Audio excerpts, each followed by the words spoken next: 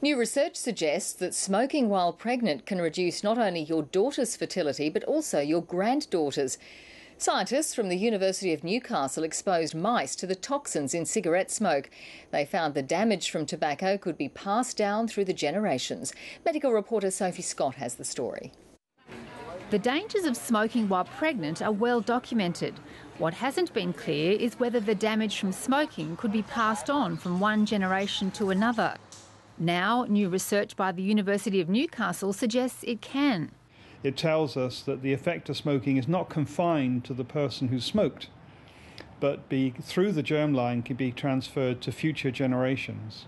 Using mice, they found that females who were exposed to cigarette smoke as a fetus or baby had fewer eggs, and those they did have were of inferior quality. In our experiments, when we looked at the ovaries of these mice, we discovered that about a third of the eggs had completely disappeared, that they'd been killed off by the exposure to the toxin. The findings prompted researchers to look at what effect smoking might have on a female baby's later fertility. It's very significant because it completely changes the way that we look at cigarette smoking.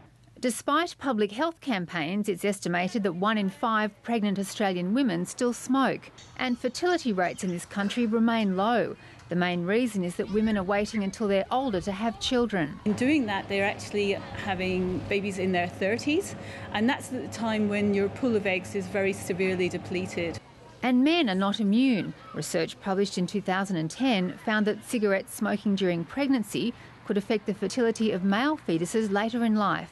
Sophie Scott, ABC News.